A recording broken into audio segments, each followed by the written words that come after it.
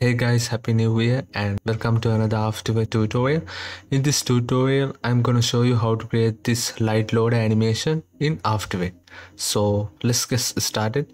Okay, as so let's start with a new composition, and I'm gonna call this light load animation, and let's go with 1080 by 1080 resolution and 24 frames per second, and I'm gonna give a 10-second duration just for save, and let's go with a black color background, and I'm gonna hit OK. Now first up, I'm gonna add a background, so let's go here, right click, new, and I'm gonna create a solid, and I'm gonna call this BG for background, and color doesn't matter. I'm gonna add a 4 color gradient, so let's hit OK.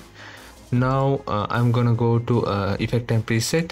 If you don't see effect and preset, go to Windows and you can find this effect and preset option. Okay, now let's open this, and I'm gonna search for 4 color gradient effect. Let's double click, make sure you select the layer, and now go here and double click and it will apply.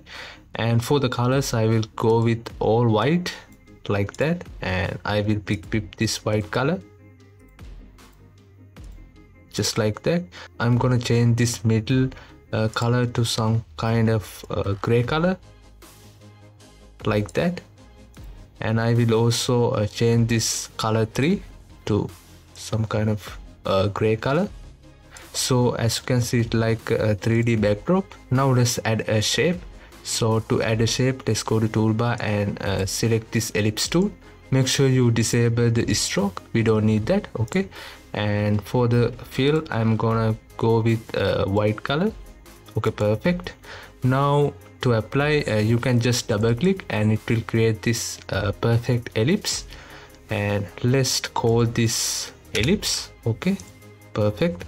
Now I'm gonna add a layer style, so right click, go here, layer style, and you can find this inner shadow. So let's click this inner shadow option, and this will add a layer style. And let's go to content and ellipse 1. I will open this ellipse path 1, and let's reduce this size a bit. I think it's too much, so let's take it around 630. Okay, you guys just play with the scale, and yeah, I think this should work. And let's go with this layer style option, and I will open this inner shadow, and let's increase this distance value, some kind of like this. I need this shadow to in this below part, so I'm gonna use this angle option, so it will rotate like that. And let's also add some kind of softness. We can add this by adding this size value. So if you increase this, as you can see, it like a soft shadow, and yeah, this will add that 3D effect, kind of cool. We can also reduce the opacity, something like that. Yeah, this should work. You guys can just play with these values, and I think I satisfied this one, so let's close this up, and I'm gonna add a new solid. So right click, new solid, and let's go with this saber effect. I'm using Video Copilot Saber plugin. You guys can download it for free, link in the description. Okay, let's select this, and I'm gonna go to effect and preset and search for Video Copilot Saber. Just search for Saber, it will pop up like this, and you can just drag and drop, or you can select the layers and just double click, it will apply. And I will set the mood to screen.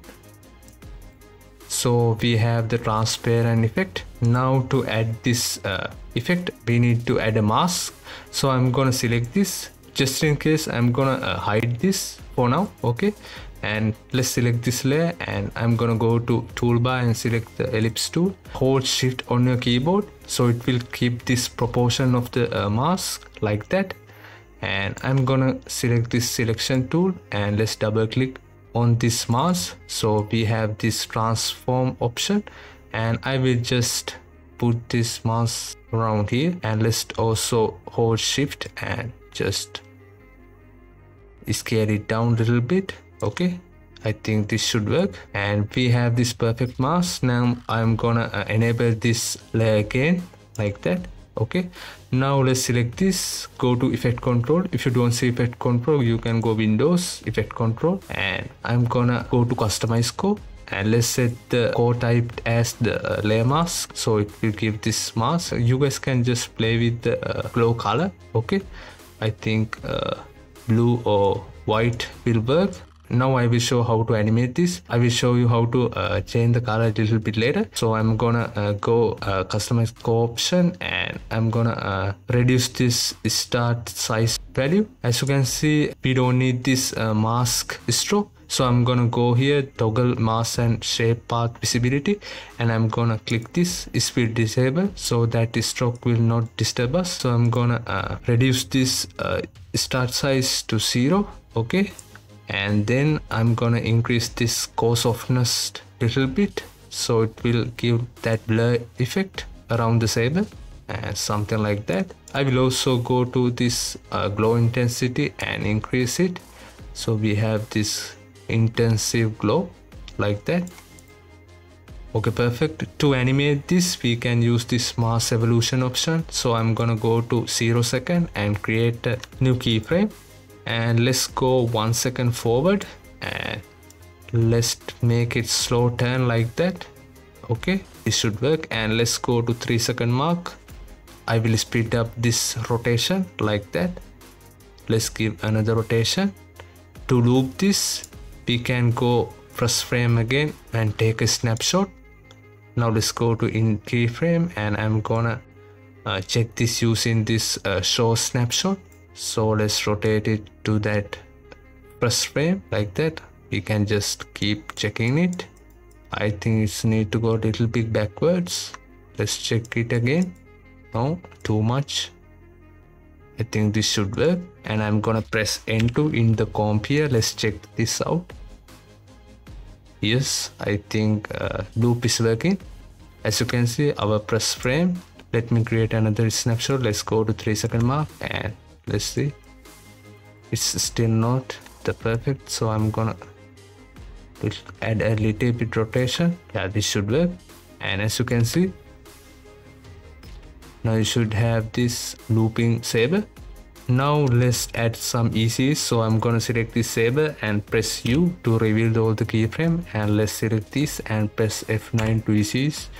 And I'm gonna go to graph editor, and here as you can see, right click, I'm using this value graph. If you have enabled this speed graph, make sure you are using value graph, and select this middle keyframe, and I will select this auto bezier option. This will give this smooth motion. As you can see, now we can just drag this curve like that to give some motion, and select this in keyframe, and I will drag it a little bit like that. Now let's press spacebar. As you can see, now we have this organic smooth motion. Let's go to our timeline again, and I'm gonna pick whip this to this ellipse, so we can animate the ellipse scale a little bit. To parent this, we can use this parent and link, and I'm gonna pick whip this to this ellipse, and let's select the ellipse. Let's go to 0 second, and I'm gonna press S to bring the scale properties, and let's create a new keyframe, and I'm gonna go to 1 second and 12 frame forward, and let's give little bit scale value. I think 103 is good. Let's go to 3 second mark, and I'm gonna copy this press keyframe, select this, Ctrl C, Ctrl V to paste it, and I'm gonna select these 3 keyframe and press F9 to EC. Okay, now let's go to graph editor and give little bit a curve like this. I'm using value graph. Okay, now let's go back to the timeline again.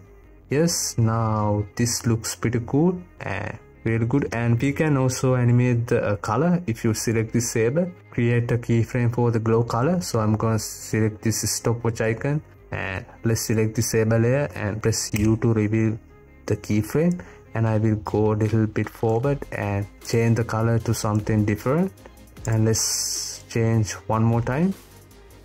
You guys can play with the colors. Okay, I just want to show you, and let's keep like that. I'm gonna go to 0 second, and let's press spacebar to check it out, and looks pretty cool. And that's how you create this light load animation. I hope you guys enjoyed this one, and thank you so much for the Patreon supporters as well. I will see you guys in the next one. Have a great day.